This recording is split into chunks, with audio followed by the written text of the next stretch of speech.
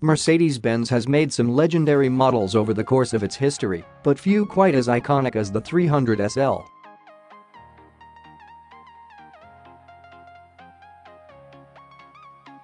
Known in coupe form as the Gullwing, the original SL remains highly sought after among collectors, driving prices up with each passing year.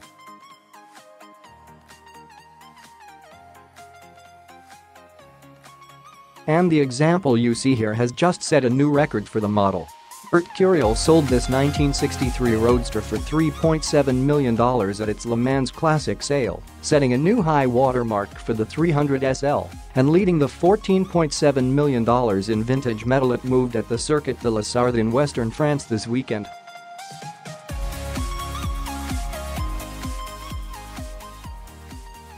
So what made this example so exceptional?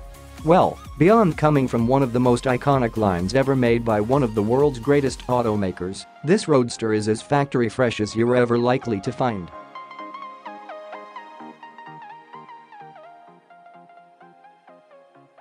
For starters, it hasn't been driven since 1972. And even by then, it had only covered a total of 1,372 kilometers, 852 miles.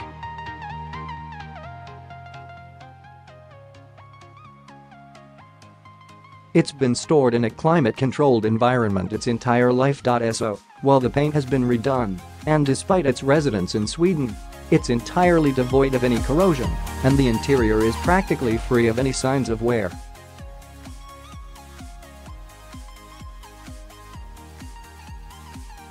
Not even any scuffs on the pedals.Fitted with the factory hardtop. It even has the original soft top, never installed, still in the crate in which it came from the factory.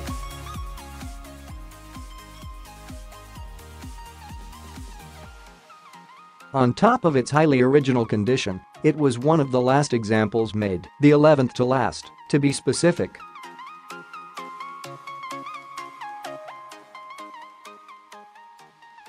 And it features all the upgrades that were applied to those final models, like the aluminum engine block and disc brakes at all four corners.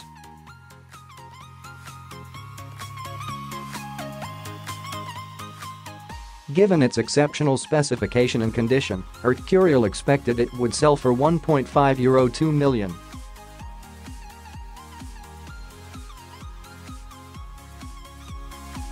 But in the end, it brought in about twice that, €3,143,000 or $3,695,000.